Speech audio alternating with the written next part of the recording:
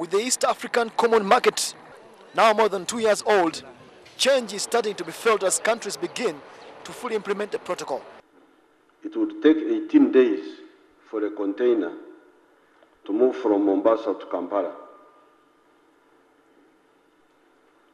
By removing roadblocks, weigh bridges, multiple administrative procedures, and multiple bonds, the days the container takes have been reduced from 18 to 3 or a maximum of 4. Some slight improvement on the number of roadblocks which we were experiencing through Mombasa to Kampala. They have reduced. In fact, they were about over 20. Now they could be in the ranges of 8 to 10. For the manufacturers, it starts with opportunity created. We export a lot to Western Kenya, as a matter of fact. We export almost all our products to Western Kenya, up to water. Up to water. You would not imagine that our water crosses borders, but we do. We really do. We export a lot to northern Tanzania. We export a lot. Burundi is basically getting its products from Uganda. So if they reach Burundi, they are going through Rwanda, therefore Rwanda takes advantage, or also receives some products. However, the opportunities leave a lot to be desired when it comes to establishment of business, where it is mostly still rhetoric for some countries. Especially Uganda is establishing business in other countries. Others are freer to establish their businesses in Uganda, but they are giving us headache when we want to establish our businesses in their countries, especially Tanzania and Kenya. One of our members who had established himself in Tanzania, but what they did is to waive off taxes for the wananchi and levied taxes to ours.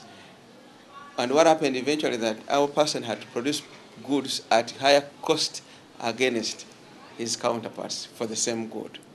And of course that kicks you out of the market. Could some states be giving with one hand and taking away with the other in the name of protectionism? It's an issue to sort out for the EAC.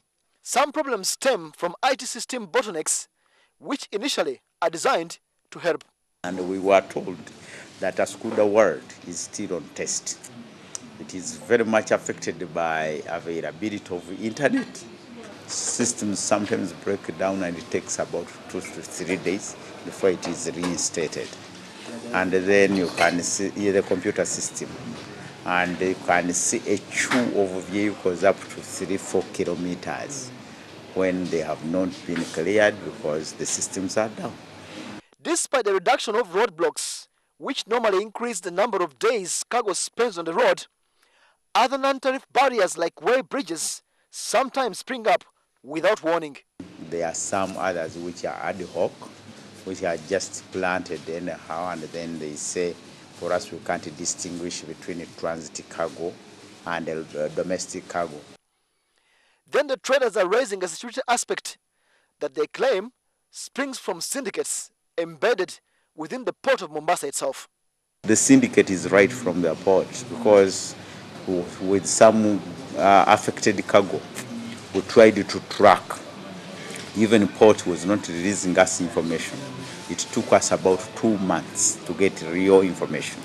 But at the end of the day, when we got the number plates, the registration numbers of the vehicles which ferried those goods, we've established that these vehicles were, the registration numbers were fictitious.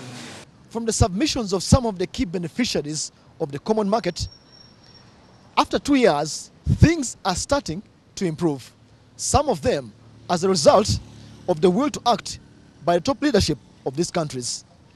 Evidently though, suspicion and inconsistencies still trouble the integration process and make for more work, especially to virtually eliminate non-tariff barriers.